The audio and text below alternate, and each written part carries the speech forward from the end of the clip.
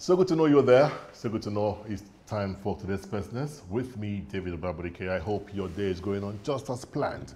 Like we always say, always advise, take responsibility for your health and that of your loved ones. Wear a face mask, maintain physical distancing, and wash your hands regularly to avoid contracting the COVID-19. What are we looking at on the show today? Our focus on today's show will be around the VAT controversy, the VAT controversy between the federal government and some state governments. We'll be having PwC, yes, Taiwo Idele from PwC will do justice to that conversation. But before then, let's take a look at some stories making the rounds in the world of business. Yes, Nigeria's Apex Bank, the Central Bank of Nigeria, says it is worried about boosting dollar supply on the currency market and not devaluation of the naira. The bank's Director of Monetary Policy, Hassan Mahmoud, said these on Tuesday. The naira hit a record low of 532 naira to the US dollars in the parallel market, dollar on Monday, and has remained so through Tuesday, with dollars had to come by following the central bank's recent actions to channel demand from the unofficial market, where the naira is trading at much lower levels. Now, according to him, I quote, I said, we are not really bothered much about devaluation. What we are worried about is the supply side and the confidence in the system, Mahmoud told a virtual investors conference. Nigeria is battling dollar shortages brought on by low oil prices following disruptions linked to the COVID-19 pandemic. The central bank has devalued the currency 3 times since March 2020, but the naira has continued to weaken.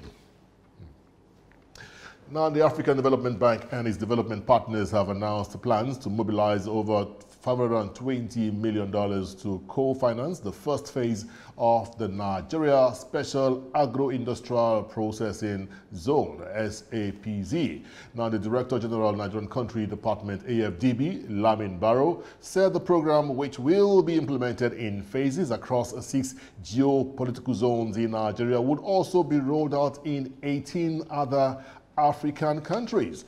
The Nigerian program consists of 4 mutually reinforcing components: infrastructure development and agro-industrial hubs, management, agriculture productivity and production, policy and institutional development, and program coordination and management. And now talking insurance, where the Lagos State government has said it is set to enroll all its workforce under insurance coverage, which will include group life and group personal accident policies. The state governor, Babajide Sanwo-Olu, disclosed these at the ongoing 47th African Insurance Organization Conference in Lagos. According to the governor, it says to achieve this partnership with over 150 insurance broker companies, which will serve as intermediaries to over 20 insurance firms to provide end-to-end risk management services for all classes of insurance in the state, has been established. The governor, who was represented by the Commissioner for Finance, Lagos State, Rabiu Olowo, said that the NSAS protest was a test. He says, and I quote, he says, "We are grateful to insurance for taking responsibility, and it proves that insurance is working in Nigeria." Now, in line with his efforts to deepen knowledge of integrated personal payroll information system, the Office of the Accountant General of the Federation has begun a training workshop for role players in the southwest region of the country. Speaking at the opening ceremony, representative of the Accountant General says the program so far has been a success in other regions of the Federation. PPI started with just 6 MDA, ministries, departments, and agencies. And as at that time, from there up to this very moment, today we now have about 711 ministry, departments, and agencies on the platform of IPPIS out of 1,000 MDAs we have. So the essence of the training is again to deepen the knowledge of the role players, to know their specific roles and issues and challenges they normally face, how to address them, so that they don't have to be coming all the way to Abuja every now and then. They have issue of variation, they have issue of minor issues that could be handled within those ministries and departments and agencies. And speaking further, he says the essence of the payroll system is to decentralize the payment system, which will bring about a better efficiency and accountability. The IPPI has been decentralized. Each ministry, department, and agencies can address quite a number of the issues that they currently bring to Abuja. There are no-go areas, like I did mention in the speech of the AGF, that was mentioned, that the no-go areas are issue of an MDA to change the employment date of an employee. No, it's not going to. It's not part of the. It's one of the no-go areas. Changing the birth date of an employee is a no-go area. But there are other issues that can be something, issue of variation, issue of suspending a staff who has disciplinary action and all that. It can be addressed. Issue of changing bank account of an employee, it can be addressed. It's an issue of changing, bringing in deductions in respect of cooperative society, other forms of deductions that are local to that particular ministry, department, and agency can now be handled locally within that. All right. The Nigerian government has been asked to continue in its efforts to curb a rather incoming rising insecurity in Nigeria, as it has become a huge disincentive for investors. Speaking at the 2021 Lagos Chamber of Commerce and Industry Security Meets Business Dialogue, it is believed that creating employment for the teeming unemployed youths will be the way to go. We urge the government to sustain the needed funding for defense operations, to equip the military with advanced weaponry and intelligence infrastructure. These should be supported by heavy deployment of modern military intelligence technologies. The result of the high level of unemployment and poverty amongst Nigerians, especially the youth, who may be adversely attracted to crimes, failure to address challenges of poverty, unemployment, and business failure is one of the factors fueling insecurity in the country. It's employment. It is economy. It is making jobs available. It is not magic. We must have a new strategy of building that bridge, not always by public announcement, but by private. The dialogue got the attention of security personnel as they took turns to highlight a few of their achievements, but for the Lagos State Commissioner of Police, who doled out some security tips. Every one attack you hear about, the military had, and other security agencies had crushed probably 15, 16, 17 of them, probably because the air of one. But of course, the 17 we crushed does not make news. What makes news is the one single incident that is successful. So we continue to re-strategize, we continue to re-energize, we continue to restructure, we continue to rearrange ourselves in such a way that we're able to deliver peace and security to Nigerians, not in a very far distance. I'm talking of now, the coming weeks and months, as we approach our work with more diligence and a sense of responsibility. Between January and July this year, the Navy has so far arrested just 2,191 bags of smuggled rice, an indication that smuggling is no longer as it used to be, with the presence of Navy more now at sea and in all the choke points or entry points into our nation. This effort has helped in protecting the local rice production industry while also protecting the society against health hazards, associated health hazards. The Navy has thus to reduce the impact of crude oil theft on the mainstay of Nigeria's economy while encouraging investors in the sector. Install CCTV cameras with recording facilities and surveillance.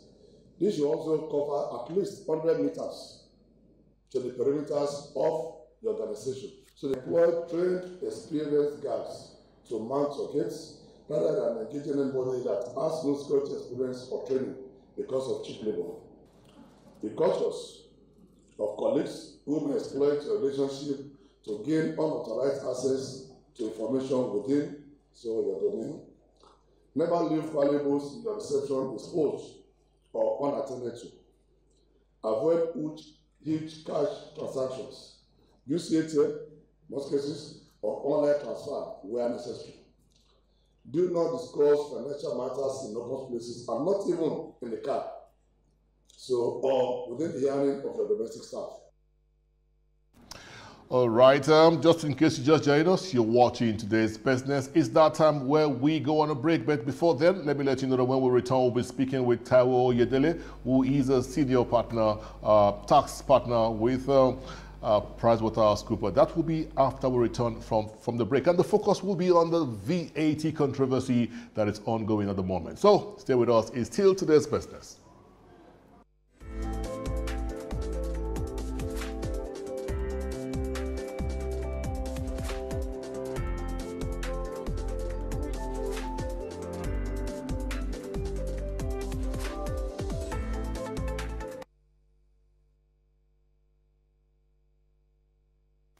Yes, it's no longer news that the Federal High Court in Port Harcourt has ruled that states and not the Federal Inland Revenue Service, FIRS, should be collecting value-added tax and the personal income tax. Now, following this milestone ruling, the Lagos State government has rightly expressed its readiness to begin the collection of VAT in accordance with the judgment. Now, already, the Rivers State Governor, Nyesom Wike, had signed into law the bill that authorizes the state to collect VAT. On its part, Lagos State Government has alerted all the stakeholders involved in the payment and receipt of VAT of its determination to explicitly enforce the verdict.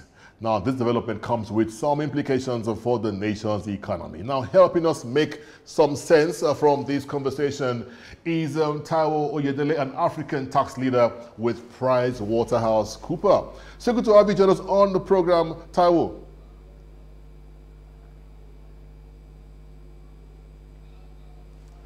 Yes, Taiwo, quickly, tell me. You need to unmute your device if you can hear me, because I really can't hear you. You need to unmute your device from your system.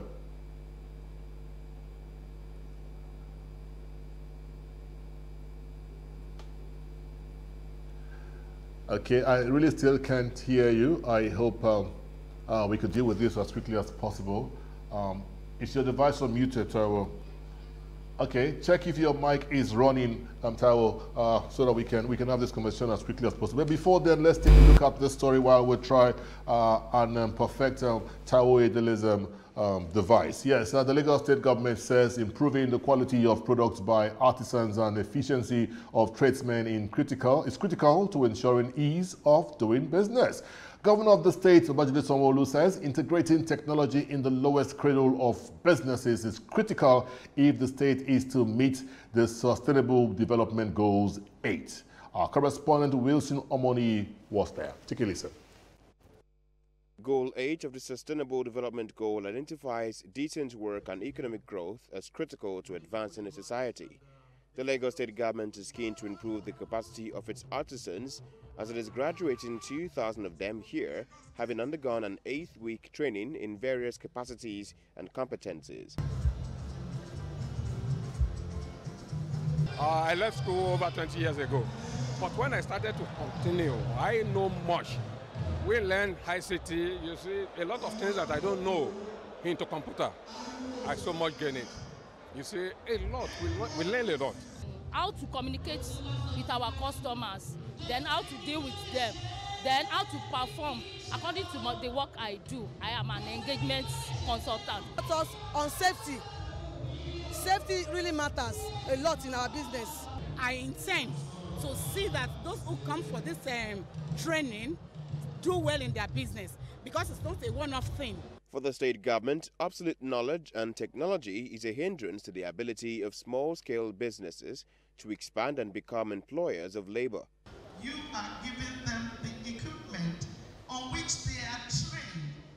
And our expectation, therefore, is we expect them to train more artisans. One of our greatest obstacles is our inability to empower most of the graduate students, graduating students, members that are trained from last week.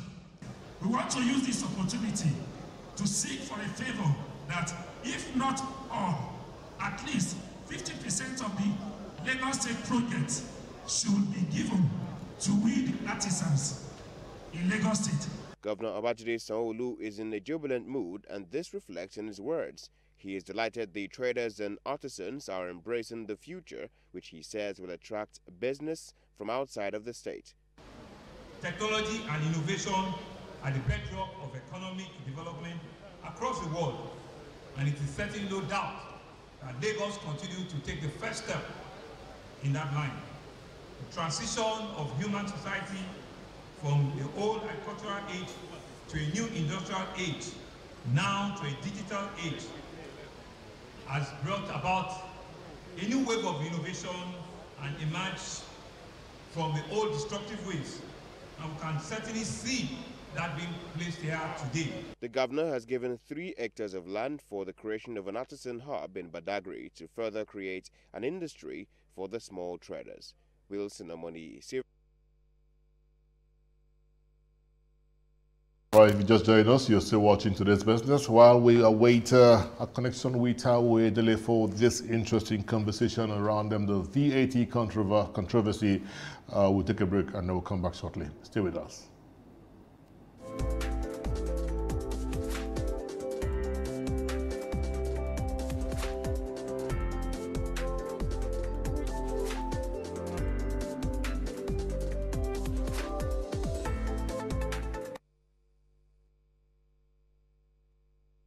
All right, welcome back. Yes, I'm aware we have Taiwo Edele now. Yes, Taiwo, tell me, all of these that is happening, are you surprised? How complicated is this issue right now?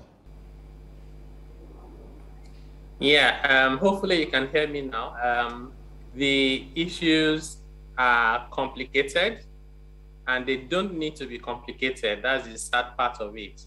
So I think it's always good to ask the question about fiscal federalism, whether what we are doing is right, is in line with the Constitution. So, for that, I commend Rivers State. But the speed and the rush for us to enact laws in the different states gives me a lot of concern, because at the end of the day, we have to think about what is in the best interest of the country as a whole, what is in the best interest of the subnational, what's the best interest of the federal government, and more importantly, what's in the best interest of the people, including small businesses and the vulnerable people. When you create uncertainty as to who to pay tax to, when you create uncertainty about when and who and how, it doesn't help with the tax system, it doesn't help with the ease of doing business. So this is really my concern. As we speak, I'm hoping that all concerned people, including the judiciary, including the executive, including NEC, including FEC, would make this a priority.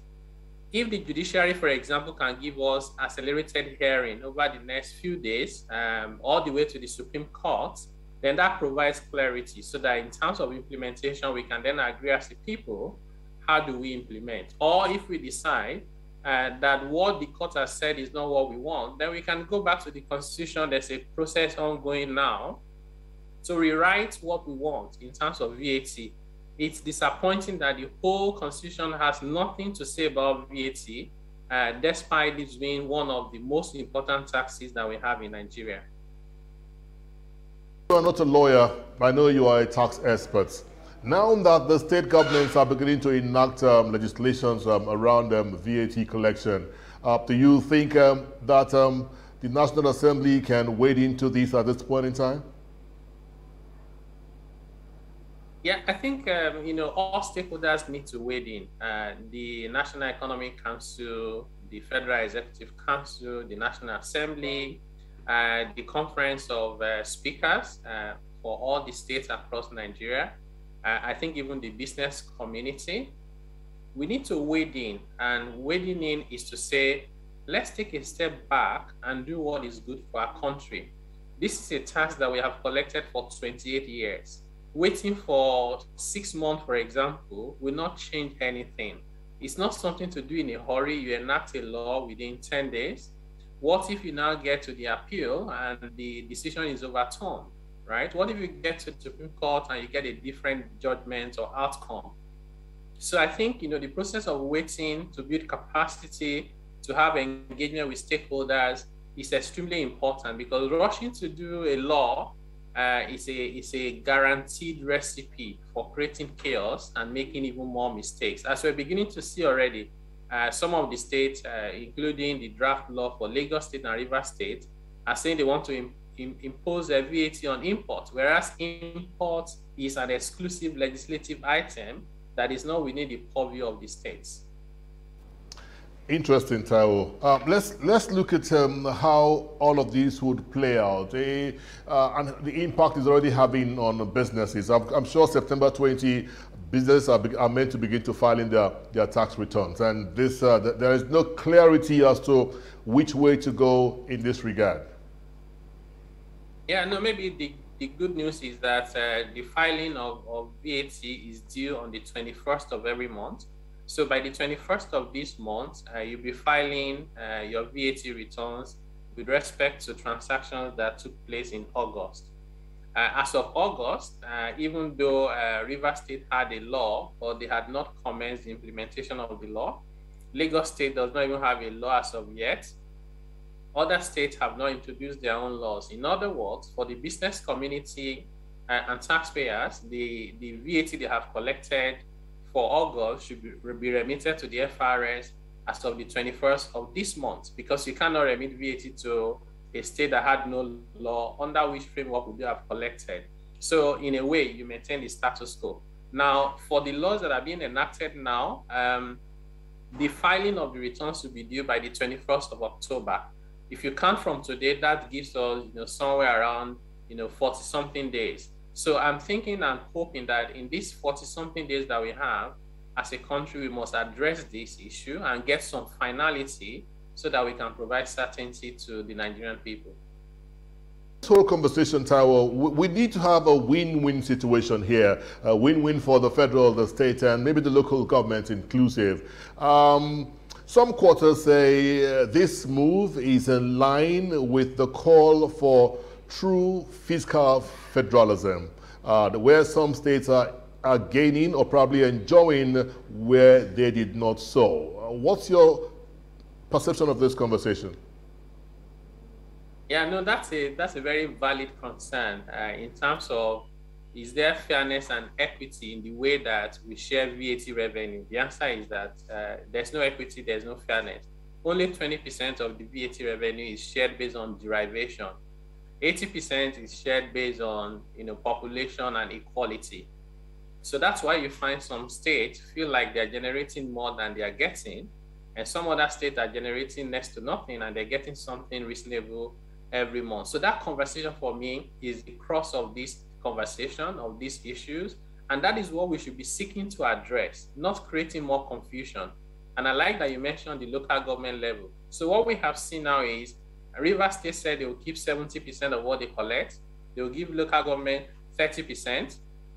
Lagos State said they will keep 75% and give local government 25%. Now, in both states, the local government are currently getting far more than 50% of what the state is getting. So you can see that even the state already by design are trying to do to local government what they said that the federal government was doing to them. So this is why you need to take a step back and do some analysis. At the end of the day, the reality is that as of last year, federal government collected about 60% of the VAT revenue and only took 15%. So overall, federal government is actually giving to state more than they are taking from the VAT pool. And this is not a conversation we should start looking at from about it is from south versus north. No, we have many countries, I said many countries, we have states in the south that are also not generating VAT revenue the same way that we have in the north. The same way we also have those in the north that are generating a lot of VAT revenue. So we should make this a national conversation and just move away from all the sentiment that is not allowing us to focus on the main issue so we can address the problem from its roots and cure this problem once and for all. So maybe a win-win situation for me here would be the states that are generating so much should get so much as well. Maybe that should be the conversation for fairness and equity. Yeah, indeed. I agree with you 120%. So we have enough data today, this is 2021, to be able to tell how much VAT revenue we are generating from each of the states. And my recommendation is that whatever you generate from a state, give it to that state 100%, less cost of collection, which I think is about 4%.